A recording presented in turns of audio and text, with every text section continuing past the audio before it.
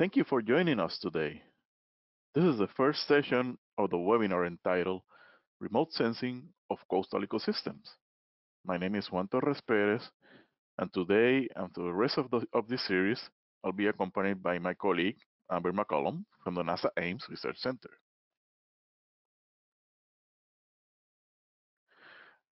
As a reminder, this webinar consists of 3 one-hour sessions, which will be given on August 25th, so today, September 1st, and September 8th. The same content will be presented on 2 different times on each day, at 11 a.m. and 2 p.m. Eastern Time, US. The morning session is going to be in English, and the afternoon session is going to be in Spanish. You only need to sign up for one of the sessions on each day. Also, you can access all the course materials at the web page shown on the screen. This includes the PowerPoint presentations and a homework assignment, which will be available on the last day of the webinar series. There will be time for questions and answers at the end of each session, but feel free to add your questions to the live chat at any time during this presentation. And you may also submit your questions to the emails shown on the screen, my email and Amber's emails.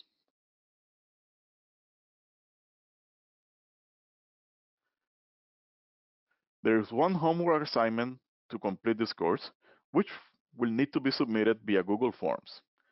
As with most ARSET courses, remember that the homework will not become available on the course website until the last day, so on September 8th.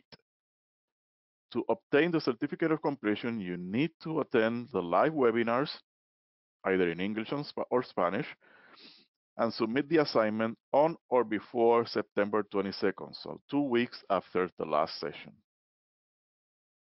So keep in mind that because of the high volume of participants that usually attend these webinars, it takes approximately 2 months to receive the certificates, so you will get them eventually.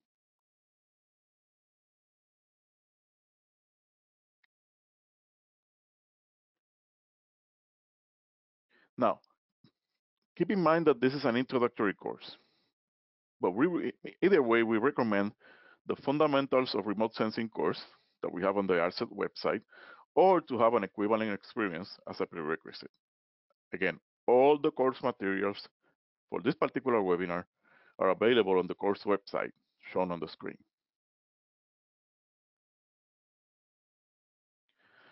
Now let's talk a little bit about the ARSET program. The Applied Remote Sensing Training Program, or ARSET, is under the umbrella of the Capacity Building Program at NASA, which at the same time is under the Applied Sciences program. The purpose of ARSET is to help build the skills to acquire and use available NASA satellite and model data for decision support.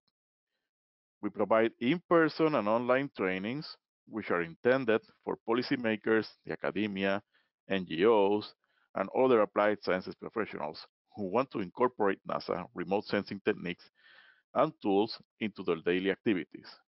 We provide introductory, intermediate, and advanced trainings on a variety of topics within the areas of air and water quality, disasters, land, and water resources.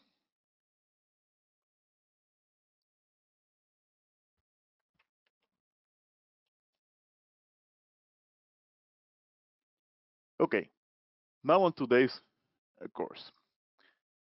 As I mentioned, this is an introductory course. We will focus today's session on an overview of major tropical and temperate coastal ecosystems, and we'll talk about some satellite sensors typically used for analyzing these ecosystems. By the way, we're not going to be able to cover all different types of coastal ecosystems today, but we are already planning on future trainings on those that we will not be able to cover on this course.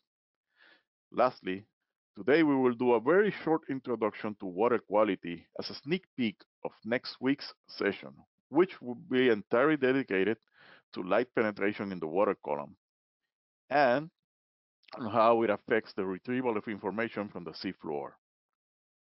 During the last week, we will then present an overview of shorelines and how remote sensing and in situ techniques can be complemented for the mapping and analysis of these areas.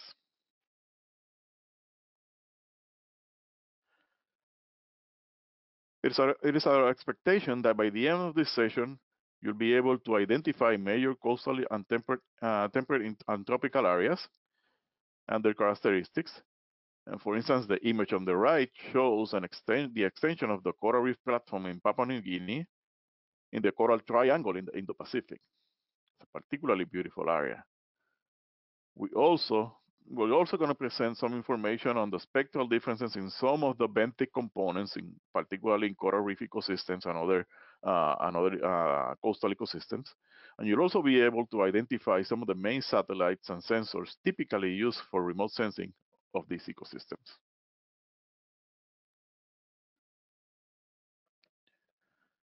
Now, why is it important to study coastal ecosystems? Well, coastal ecosystems are vital for the sustenance of millions of people on a worldwide basis. For people living in small islands, for example, coastal and marine ecosystems provide more than half of the daily food supplies. The beauty of many of these coastal ecosystems is unquestionable, and they provide for recreational activities such as scuba diving and skin diving, swimming, water sports, fishing, or just simply spending a day with the family at the beach. In terms of their ecological importance, coastal and marine ecosystems provide habitat for thousands of different species, including plants, protists, or single-cell organisms, invertebrates, and vertebrates. So pretty much the whole animal kingdom is represented in different coastal ecosystems, from the very simple sponges to the big marine mammals. All of these species are either threatened, or a lot of these species are either threatened or endangered because of human activities. So studying these ecosystems from diverse point of view has become an imperative if we are to try to save most of these species. Coastal ecosystems also provide protection to the shoreline, functioning as natural barriers against wave action through the year, but particularly during strong storms or hurricanes.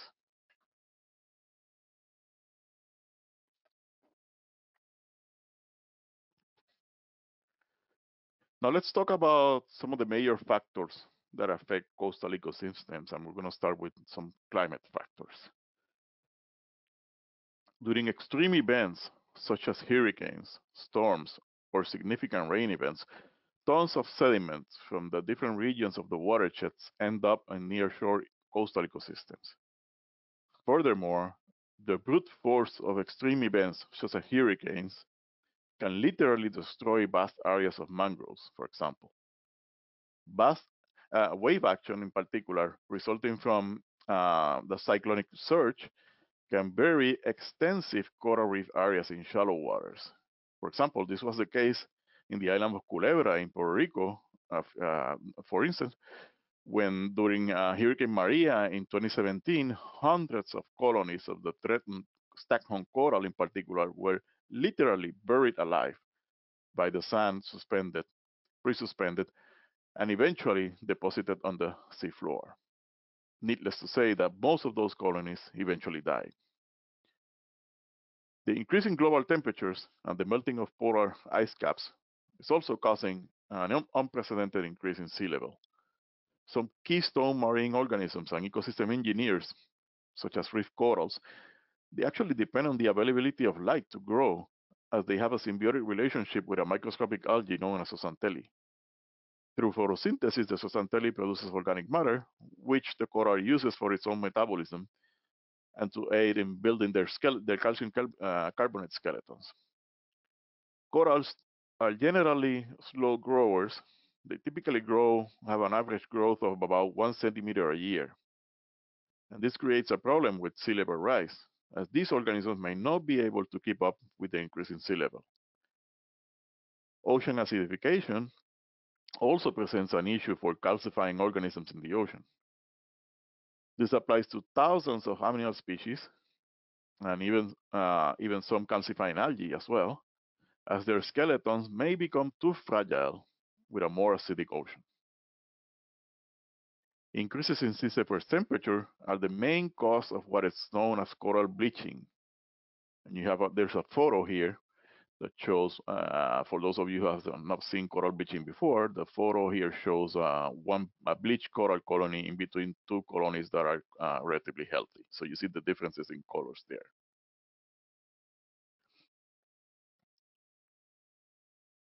So when corals are exposed to extreme temperatures, the relationship between corals and the zooxanthellae is disrupted, and either the zooxanthellae lose their pigments or the coral expulses their zooxanthellae, or might be a combination of both. This weakens the coral colony and provides for a potential invasion of other opportunistic organisms, such as fleshy algae or cyanobacteria, which overgrows the weakened coral and eventually kills it. The frequency and severity of bleaching events has increased in the last decades, with the 2014 to 2017 coral bleaching event being probably the biggest and most devastating bleaching event on the recorded history. Changes in ocean currents may bring unusually cold waters to tropical areas. Therefore, increasing the concentration of nutrients in the water column triggers the proliferation of opportunistic fleshy or filamentous algae in areas where they do not usually occur.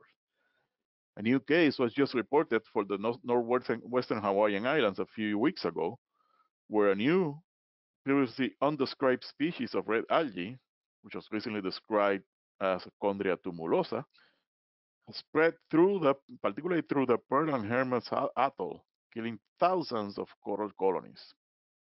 In temperate zones, changes in ocean currents can provide for the development of harmful algal blooms, depleting the concentration of oxygen in the water and affecting the local fauna.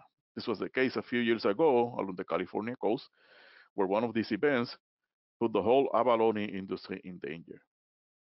And finally, we're seeing an increase in the number of diseases developing in coastal ecosystems, most likely as a consequence of climate change.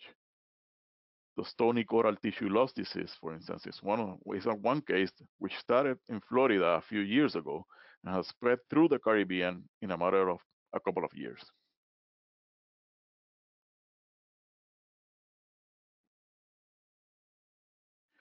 Now let's talk a little bit about some local factors that also affect coastal ecosystems. Changes in land use and land cover because of anthropogenic actions through the watershed causes increases in sedimentation and eutrophication, which is the increase in nutrient loading, particularly affecting the underwater flora and fauna of coastal ecosystems. As I mentioned in the previous slide, increases in eutrophication can also lead to harmful algal blooms events, which deplete the oxygen in the water column, and depending on the organism, can also be detrimental to the health of the animals, including humans.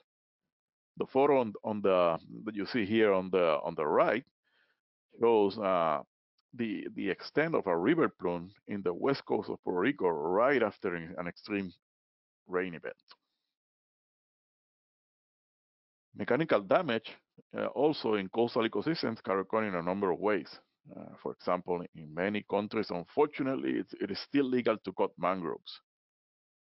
Also, other activities like boat anchoring or even damage caused by inexperienced divers can kill colonies of corals and other important components of marine ecosystems. Illegal dumping of waste and plastics affects the whole ocean, including coastal areas. A common reality in many countries is that people living on the upper parts of the watersheds do not actually realize that whatever they throw into the rivers eventually most likely will make it to the coast. The photo on the left here shows part of the coastline in Puerto Rico, also in my home country, with materials that were carried by the river during a rain event and eventually accumulated along a beach. As in any other natural ecosystem, invasive and introduced species have a profound effect on the local and native species, as the former typically become opportunistic and occupy the niche of the local ones. In the previous slide, I mentioned the case of the northwestern Hawaiian Islands. So similarly, in the Atlantic and the Caribbean has become invaded by lionfishes in the last decades, who are endemic to the Pacific, and were apparently dumped into these other basins illegally, and now has spread through the whole basin.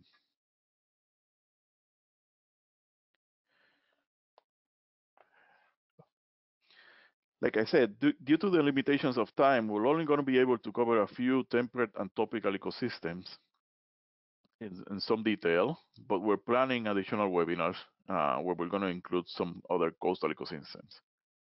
Today, I will briefly mention two temperate systems in particular, the rocky shores and the kelp forest, and three tropical ecosystems, the coral reefs, seagrasses, and mangroves.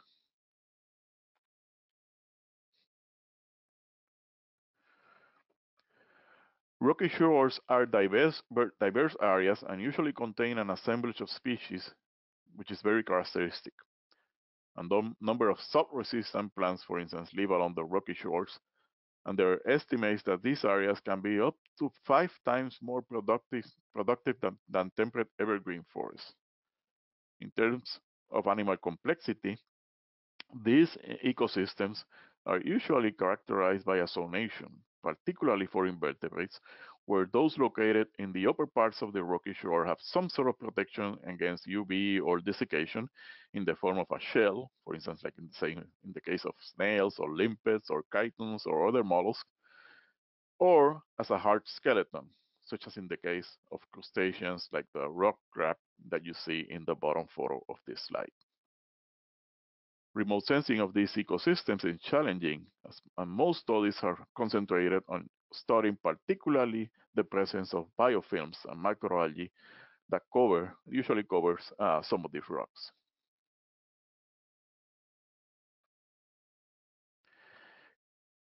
Kelps are one of the most productive ecosystems of temperate latitudes in particular.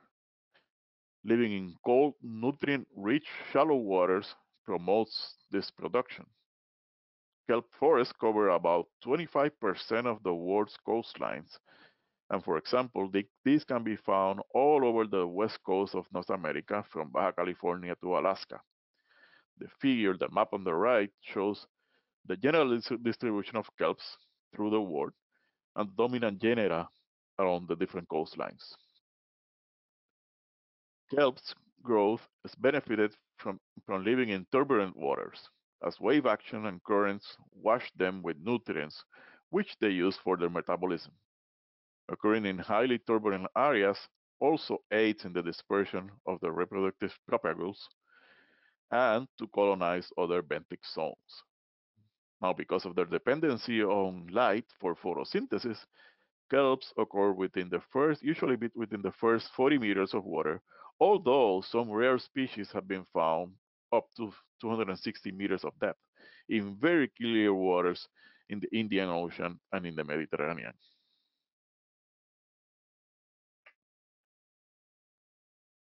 Macrocystis is one of the most dominant genera of kelps and forms some of the biggest individuals, with some of them reaching up to about 45 meters in length or height.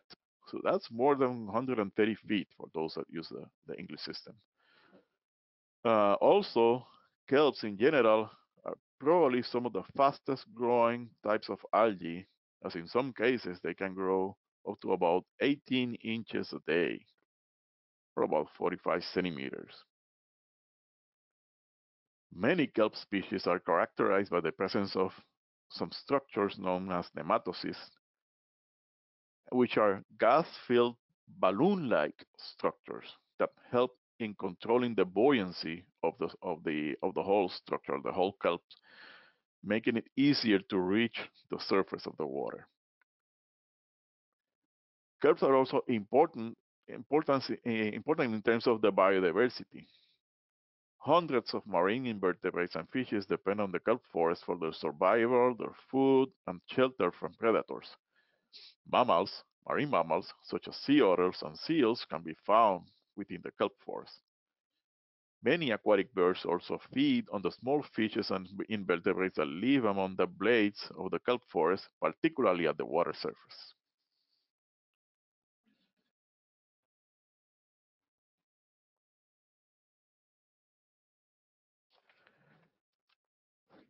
Now,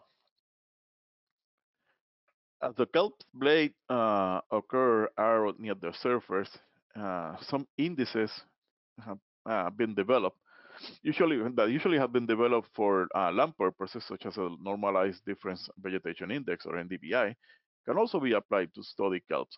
Have been applied to study kelps to estimate the health of these magnificent organisms. The graph on the right here shows data from a recent paper by Schroeder et al. From 2019, where you can see the marked difference in the reflectance of an unsubmerged kelp here blade, particularly in the near infrared area, compared to one just under the surface or from a spectrum collected in an area with really sparse cover. Notice that even in the first centimeters of water, there's practically no signal in the near infrared, in the sparse or the submerged reflectance curves. Another index that has also been developed, such as the floating algae index that was developed by Xiaoming Hu in 2009. It's the paper is from the remote sensing of the environment. It's also useful to map and analyze the condition of these ecosystems, particularly at the surface. The floating algal index was particularly developed by Xiaoming Hu for Sargassum, or some other seaweed that lives in the Atlantic and the Caribbean, but can also be applied to kelps. The FAI, or floating algal index, uses the red edge region of the spectrum and the shortwave infrared region, and was specifically developed for MODIS data. And we're going to talk about MODIS in a while. See that through this presentation, I've been hesitant to use the word plant to refer to the kelps forest. And the reason is because kelps are actually algae. They're not real plants.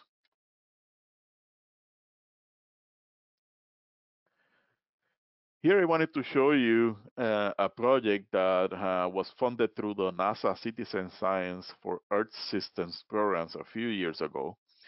And this project allows for citizens to classify images, different images, containing some kelp cover in a few very simple steps. We're not going to go through them now, but I encourage you to go to their webpage, which is here shown on the screen, and you can definitely become involved in this project and get more information about it.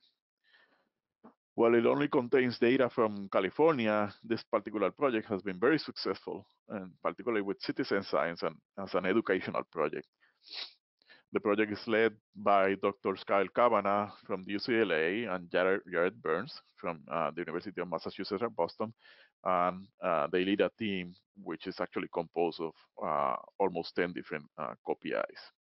So for those of you interested in citizen science and particularly related to coastal ecosystems, I definitely encourage you guys to go to the webpage and take a look at this particular project.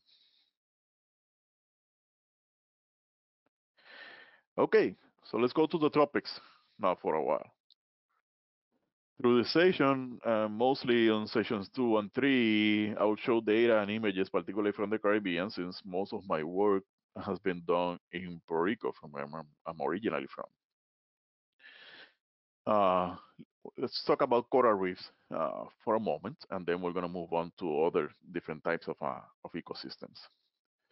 Coral reefs are probably the most diverse ecosystem on the planet, definitely. There's no doubt about that. And they typically, there's some characteristics that need to be in place, physical parameters. So for coral reefs to develop, one of them is that they typically exist between 30 degrees north and 30 degrees south of the equator. The reason is that these are tropical waters that are relatively warm waters, usually around 25 to 29 degrees centigrade. And in coral reefs in particular, as I'll show you in a moment, it's particularly challenging to map these magnificent ecosystems because they are really, really heterogeneous. So you'll see in any given pixel, you can find just about anything there. Reefs usually extend beyond the depths that we can usually reliably use remote sensing data. In most cases, um, when we work with remote sensing data for coral reefs in particular, we try to stay above the first 10, 15 meters of water, particularly in really clear waters. Beyond that, it's really, really hard to distinguish anything just because of the absorption of water in the of light in the water column. But that's going to be the theme for session 2 in particular next week. So stay tuned for that. Here's a map of what is known as the coral triangle, which is probably the area in the world that has the most biodiversity in terms of coral species. Is in the Indo-Pacific, and uh, and in total, comparing not only the Indo-Pacific but in general on a worldwide basis, there are more than 700 described hard coral species so far. I think the numbers actually probably about 800 or more, maybe depending on who you talk to, and and when you compare the Indo-Pacific here, and you can actually you see the number of coral species in some of these areas, for instance, in Indonesia and in some parts of Indonesia and others in the Java Sea in particular, you can find more than 500 species in any given area. So it's really, really diverse.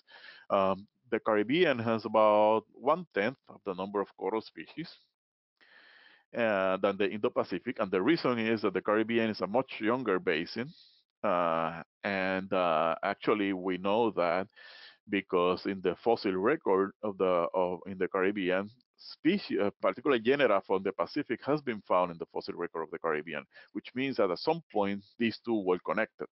The Pacific and the Caribbean, and eventually the Caribbean basin was closed with the Isthmus of Panama in the late Pliocene about 6 to 7 million years ago, and that restricted the gene flow between the Caribbean and the Pacific basins. That's why the Caribbean has much less species of corals in particular than the Pacific. Now, I mentioned a little bit about this earlier, but just to reemphasize, uh, corals, they own their ability to create complex ecosystems through their symbiotic relationship with a microscopic photosynthetic dinoflagellate, a microscopic algae known as zooxanthellae. And the zooxanthellae, being photosynthetic, um, uses light from the sun to produce organic matter and oxygen. And then about 80 to 90% of those products are passed on to the coral, and the coral uses them for its nutrition. And then eventually those the products of respiration go back to the zooxanthellae, CO2 and water and nutrients, and the whole process starts again. So it's a really efficient recycling system. But corals are not the only ones, and zooxanthellae are not the only ones that have photosynthetic pigments. Many other organisms in the coral reef also have these pigments, algae, seagrasses, among others. And they have very similar pigments. We're talking chlorophylls, carotenes, and xanthophylls. And this is going to be important for what we're going to be talking about in the next slide.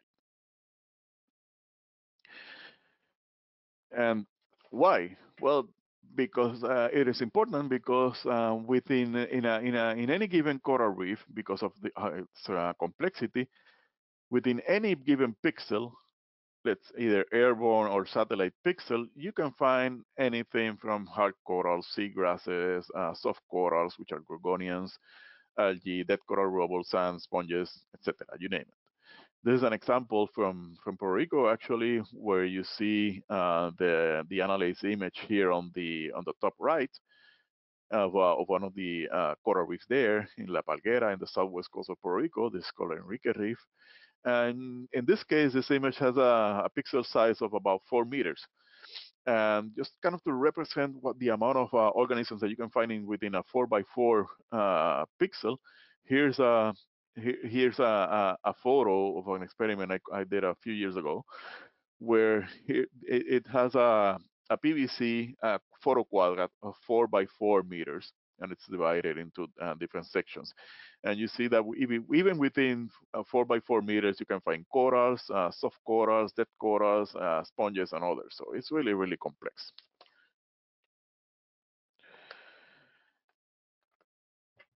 And here's the same area, that the same coral reef, and the same image that was that I mentioned in the previous slide. For instance, when I first saw the classification of this particular area, I noticed that some of these areas, and I've been diving in those areas for more than 20 years, and I noticed that some of them were not classified correctly. And when I looked deep into the area, I know that for instance, in this, I'm by any case here, what the colors mean is blue is sand, green is seagrass, and red is coral. So for instance, in this particular pixel, it is classified as a seagrass, or maybe a combination of seagrass and corals. And what happens is that, for instance, there's a mix of seagrass and other organisms there. These are zoanthids, which are very familiarized with. It's really of the same group of corals.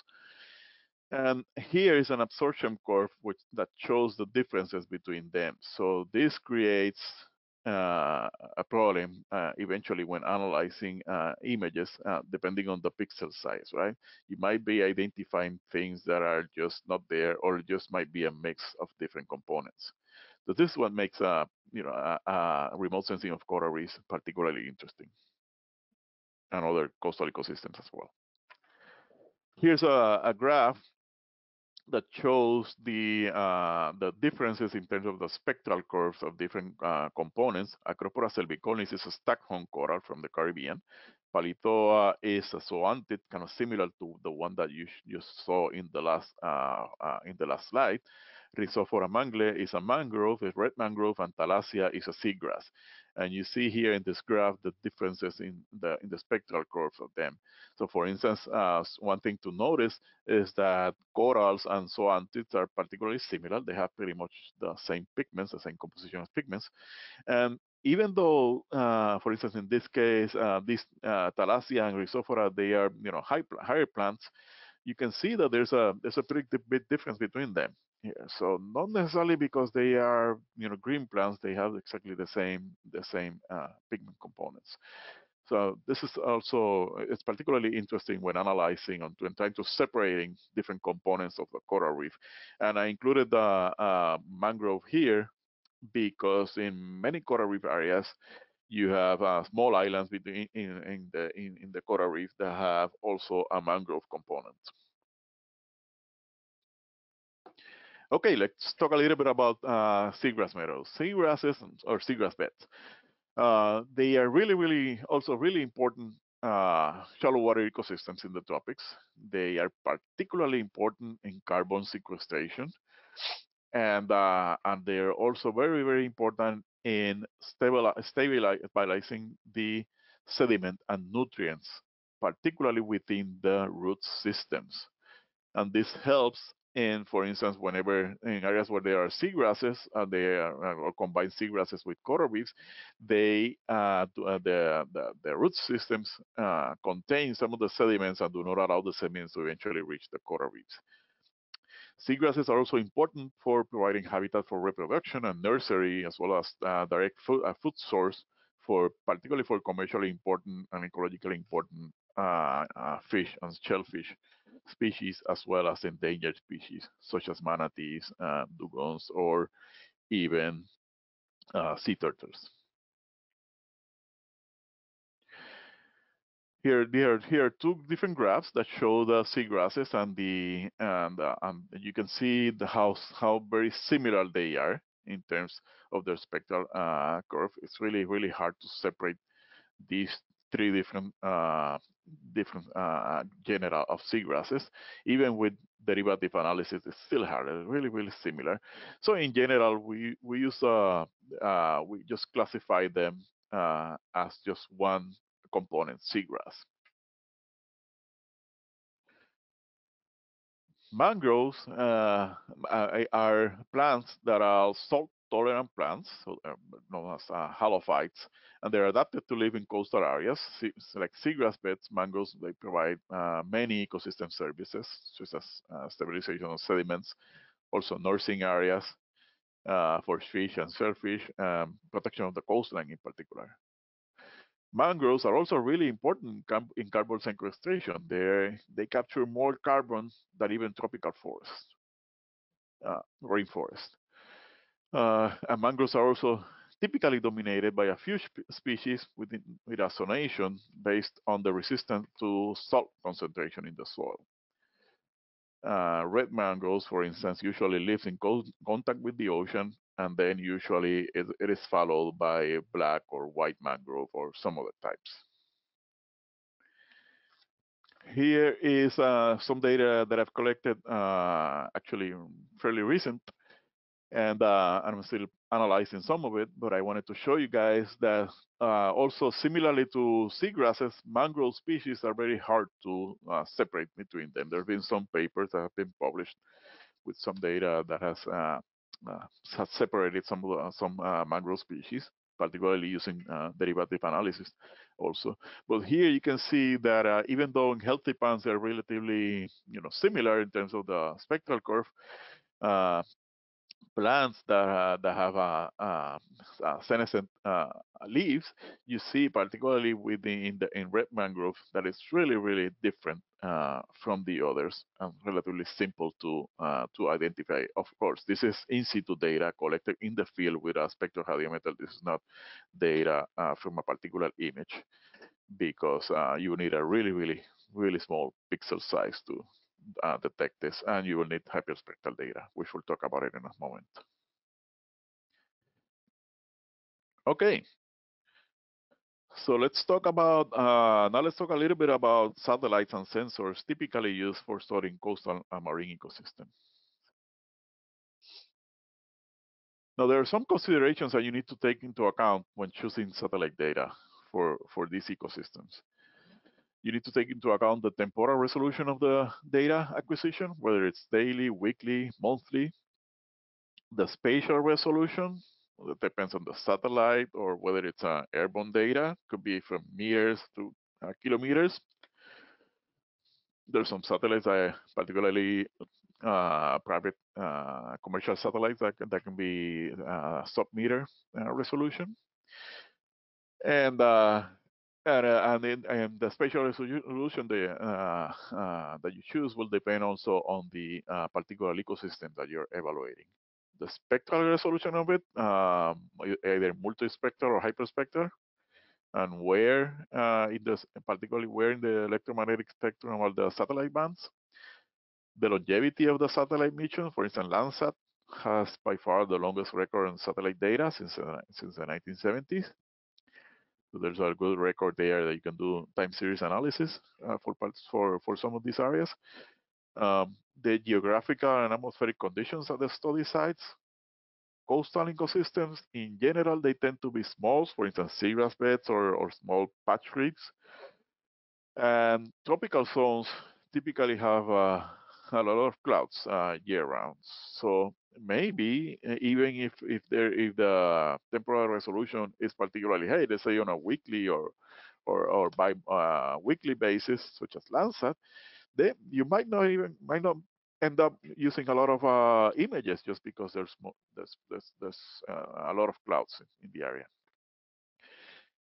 Is the data available freely available, or is there any cost associated with the data? That's something that also to take into consideration. Particularly in the case of NASA, or NASA data is freely available. And if there are any other missions that are being planned. So for instance, I'll mention two of them. The surface biology and geology is scheduled for launch in about 2025, if approved, and will have a spatial resolution of about 30 meters, so kind of similar to the Landsat resolution. PACE, the plankton aerosol cloud ocean ecosystem, sensor is scheduled for launch in 2022 and will have spatial resolution of about 1 kilometer. The advantage of both of these is that these are hyperspectral sensors, or will be hyperspectral sensors. Here's some advantages of satellite observations. Well, there are many differences between data from various remote sensing sources. There's some common characteristics also that we have to take into account. The scale and the availability. Also, it's important for large regions. There's you can cover particularly large regions with a number of different data. The continuity of the data also is important. The consistency and the comparability, whether you can use the same data to do multiple comparison between countries. There's a diversity of measurements from spectral reflectance that can be used to monitor, for instance, vegetation health around coastal areas, or even soil moisture or other parameters. And also it's important to consider that remote sensing data can be used in conjunction with field-based observations, which often serve as cross-validation measures. And as I said earlier, data, particularly NASA data, is mostly free and have open access.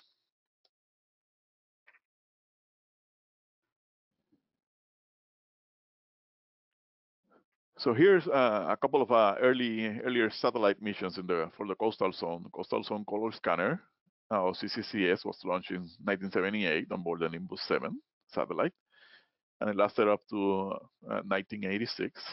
It was specifically intended for monitoring oceans and other water bodies, primarily for ocean color and temperature.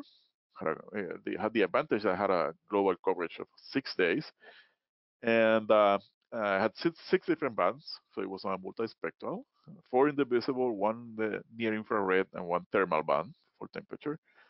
It had a spatial resolution pixel size of about 825 meters. SeaWives, the Sea Viewing Wide Field of View sensor, was launched in 1997 on board the SeaStar platform. The mission ended in 2010, so there's about 13 years of data there. And it was designed also for ocean monitoring. In case of SeaWives, there had 8 different spectral bands, 6 in the visible and 2 in the near infrared. Had a spatial resolution, depending on the band, of about between anywhere from 1.1 to 4.5 kilometers. But it had a revisit time of 1 day. So every single day you get 1 image from a particular area. And SeaWives was particularly used for a long time to estimate ocean primary production, so phytoplankton processes and other types of oceanographic processes.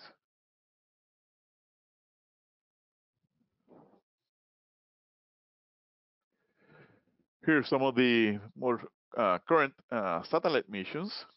The Landsat 7. The Landsat series in particular has been collecting data since 1972, but Landsat 7 has been in orbit since 1999 and will be eventually replaced by Landsat 9 that was originally scheduled for launch in 2020. Since 2003, the sensor, the Landsat 7, acquired and delivered data with gaps due to a failure, but still about 75% of the data is useful. Landsat 8 has been collecting data since 2013, and its main optical sensor is the operational land imager. And Landsat 8 in particular has a coastal band on 440 nanometers, which the others in the Landsat series didn't have. And it's particularly useful for studying coastal processes like phytoplankton plumes and others. Terra and Aqua both contain the moderate resolution imaging spectrophotometer, or MODIS, and has been in orbit since the late 1990s and early 2000s. And more recently, the Suomi National Polar Partnership platform has been in orbit since 2011, and Suomi MPP has the Visible Infrared Images Radiometer Suite, or VIRS, which has a similar configuration as MODIS and is expected to eventually replace it in the next few years. And like I said, VIRS has been collecting data since about the early 2012. And finally, from the European side, the Sentinel series has proven very useful for coastal and land studies, particularly because its similarity with the Landsat bands, and also because of the slightly higher spatial resolution. On the next slide, we'll see some of the general characteristics of some of these sensors.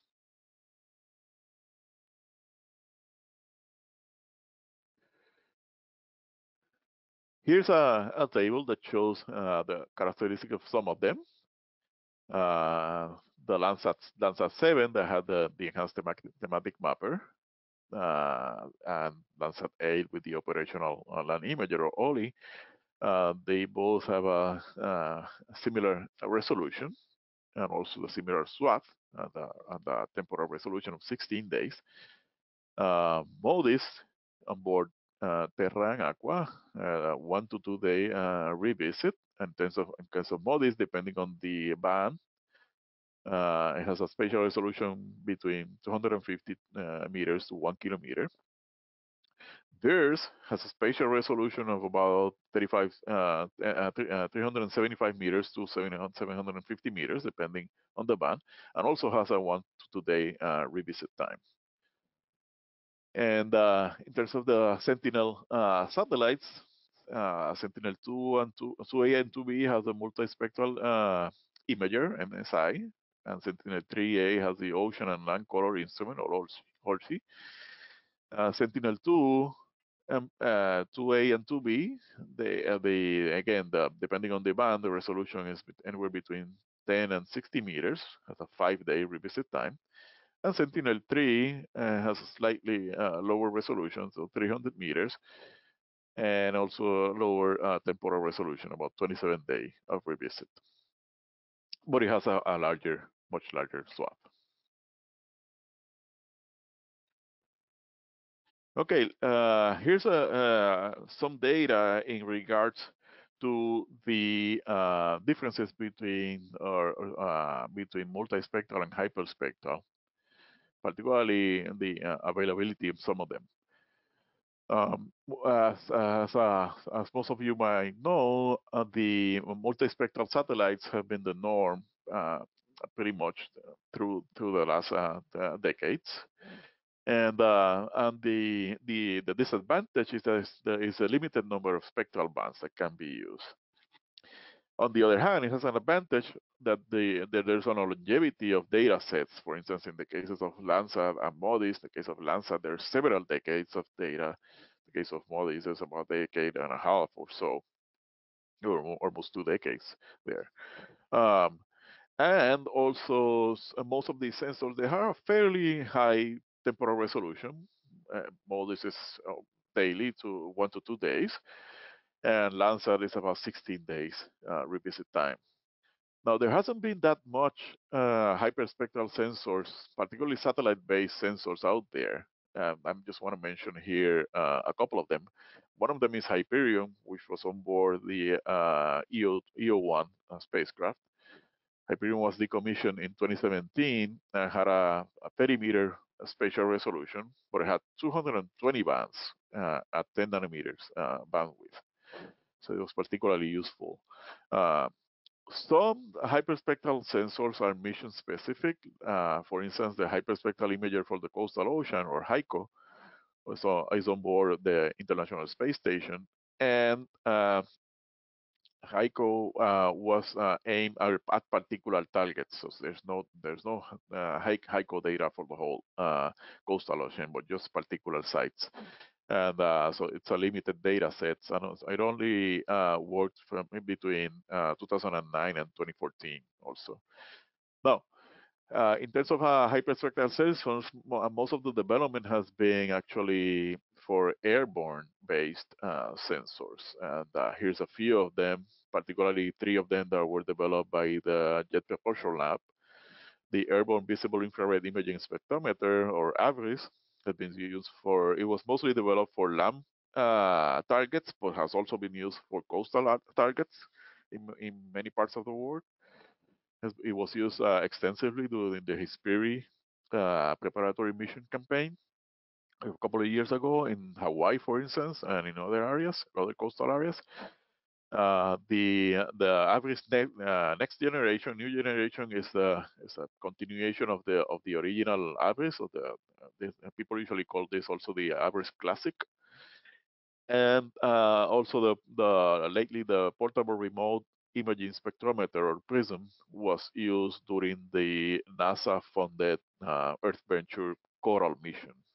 Dr. Eric Hochberg from the Bermuda Institute is the PI of that particular mission. And lately, there's been a development of actually hyperspectral cameras for unmanned airborne systems or drones. And this looks particularly promising because, for once, they're hyperspectral, and some of them have a spectral resolution, a bandwidth of about 2 or 3 nanometers, and also being for drones, for UASs, you will have a really high spatial resolution as well. So probably there's the combination of high spectral resolution and high spatial resolution, which for coastal ecosystem is particularly useful. So here I wanted to show you the differences between what it looks like with hyperspectral versus multispectral data in terms of the remote sensing reflectance. But this is particularly for total suspended matter concentrations, or a paper from Bernaldo et al. In 2017. You see there's a much more information with hyperspectral that you can get from what you can get from multispectral, where you have only a very limited amount of points within the visible or the near infrared. Here's some data from basically the same reef that I showed you earlier, and when I talked about the components of a particular pixel. And here you see this data that was collected with the AVRIS sensor in Puerto Rico in around 2004. And it shows how this processed data, what you're seeing here in the graphs in gray here, already processed data from AVRIS, and it shows how similar or dissimilar the data is with when you compare it with actual in situ data, reflectance data collected with a spectrophotometer on site. And for instance, in the case of corals, you see that it's relatively similar. Particularly some of the peaks, the main peaks where they reflect. For seagrasses, it's also very similar as well. And also in the case of sand, we see here some of the peaks. And in sand, you will always have the reduction in the reflectance in the red, not necessarily because of the sand grains, but because there's microscopic algae within the sand grains, which is actually absorbing some of the light. So that's why you see some of it. The differences between the measures collected in situ versus what you see with the sensors are based because of two different factors that are affecting it, the sensor in particular. One of them is that there is a water column there, and this area in particular even though we're talking about a few feet of water, it still absorbs some of the light, and it affects eventually the product that you get. And also the other one, as I mentioned earlier, in any given pixel, in a 4x4 meter pixel, you can have a distribution of different components, bending components that are affecting the signal. And that's why you don't get a perfect correlation between them. But you get some of the main features with particularly with this hyperspectral data, and it proves the usefulness of hyperspectral data in regards to particularly to coastal marine ecosystems. So what happens then if, let's say, that you don't have you're working in an area that does not allow for a direct assessment of the conditions on the seafloor. As for instance, if there's an area that is too turbid or too green and the light does not penetrate enough to allow for benthic characterization, then you can use at least the available sensor data to assess water quality and then indirectly assess the health of the submerged ecosystems. These are some of the widely used water quality indicators for both freshwaters and marine ecosystems. CDOM, color dissolved organic matter, or also dissolved organic matter. Both of them are used, and they result from the decay of detritus in the water column. The sea surface temperature, also chlorophyll A for phytoplankton functional types, also salinity, some of the other parameters that can be measured just to see the entrance of fresh water, for instance, into the coastal ecosystems, total suspended solids or total suspended matter. Also, there's a measure called fluorescence line height, which is a relative measure of the amount of radiance leaving the water column, presumably as a result of the fluorescence of chlorophyll A in particular. And also another parameter is the euphoric depth, which is the depth where the photosynthetically active radiation of PAR is at 1% of the surface.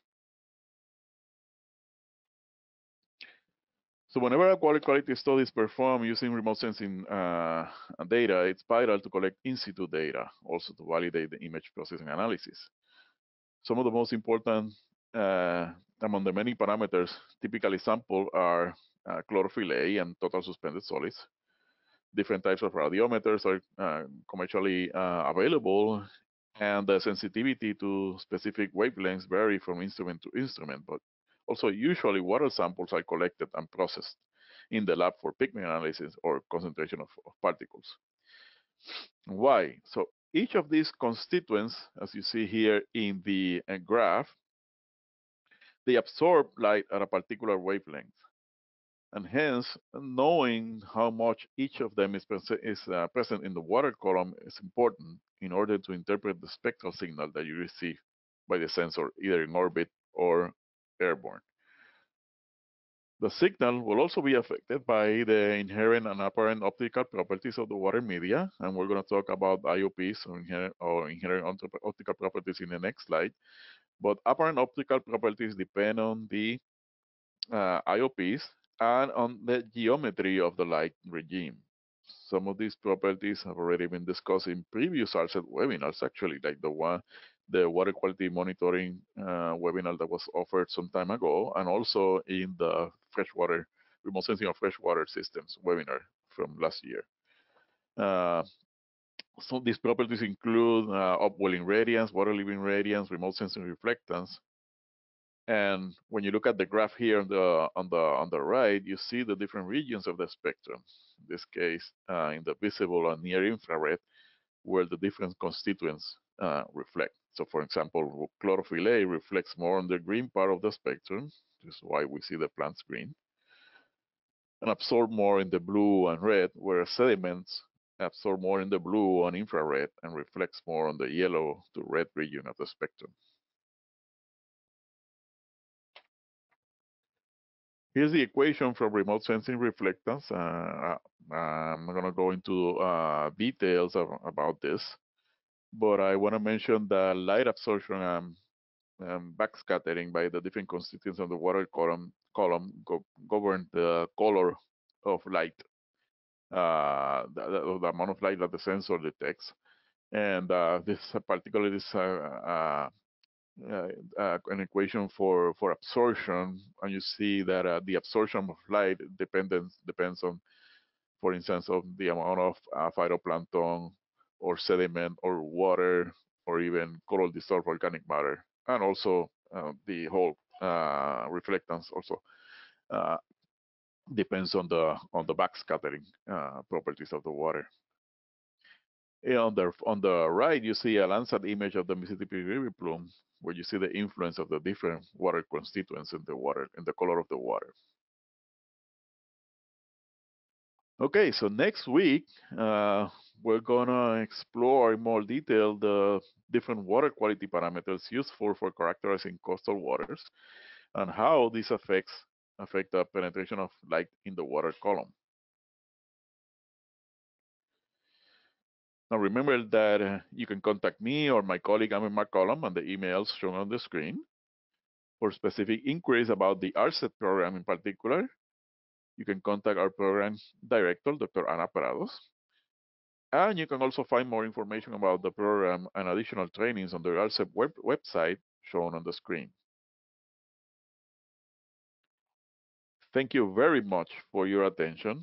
We're going to take some questions now. Feel free to write them down in the webinar chat. And we're going to try to answer some of them now, and then the rest will be answered in the Q&A Google form that will eventually become available on the website by the end of this week. So thank you very much. And we're going to go into questions now.